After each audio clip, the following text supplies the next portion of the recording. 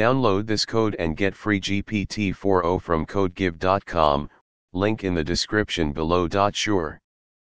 Generating exponential random variables in Python can be easily done using the numpy library, which provides a function to generate random numbers from an exponential distribution. The exponential distribution is often used to model the time between events in a Poisson process. It is defined by a single parameter, lambda, which represents the rate at which events occur.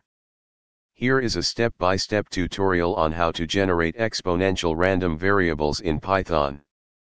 Step 1. Install numpy. If you don't have numpy installed, you can install it using pip. Step 2. Import numpy. Import the numpy library at the beginning of your Python script. Step 3. Generate exponential random variables. Use the numpy.random.exponential function to generate exponential random variables.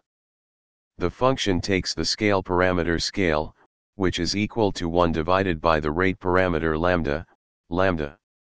In this example, we generate 5 exponential random variables with lambda equals 0.5.